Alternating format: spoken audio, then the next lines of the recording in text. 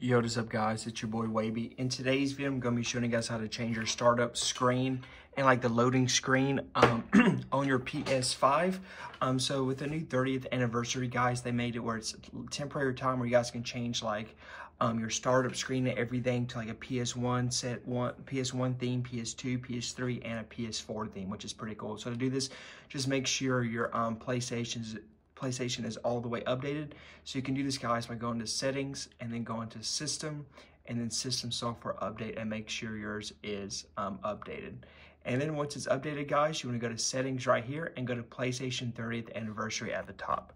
And then at the top, you guys can see it right here. You can change parts of the PS5 design based on your favorite generation of PlayStation. So you can turn it off. You can have it on 30th anniversary. You can do it on PlayStation 1, PlayStation 2, PlayStation 3, and PlayStation 4, so you guys can make it look like different ones with the theme, the loading screen, and stuff like that. So for example, you see all this, we're gonna change like the loading screen right here. So to do this, we're gonna do this, and we're going to restart so you guys can see like the loading screen on the PS5.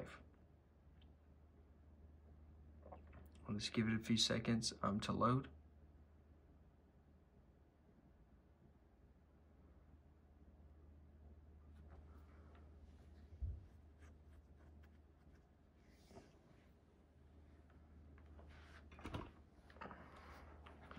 And then once it loads up, you're gonna see a new starting screen. So that's my PC. We're gonna switch back. So here's the PlayStation 5.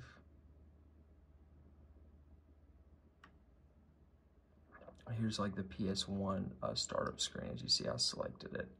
So yeah, pretty cool how to do it. But yeah, let me know if you guys enjoyed this video on how to do so. Catch you guys in the next video. Peace.